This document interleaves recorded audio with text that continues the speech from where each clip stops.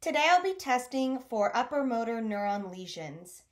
To do that, I'll be using the Babinski test, and this is a reflex test, which is sometimes hard to see on a video, but mostly we're looking for any response or reflex to this L pattern that we will do either with the back of a reflex hammer or a fingernail.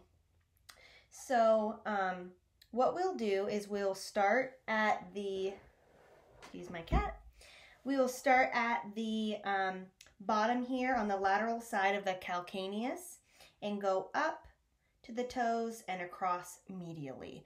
What we're looking for is a negative test or a normal response, which would mean that all of the toes are going to flex.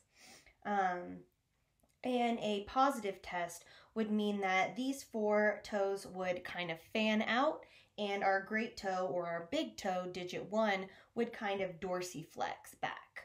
Okay, so let's give this a test.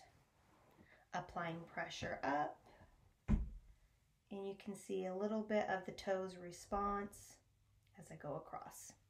And I would say that was pretty normal for the Babinski test.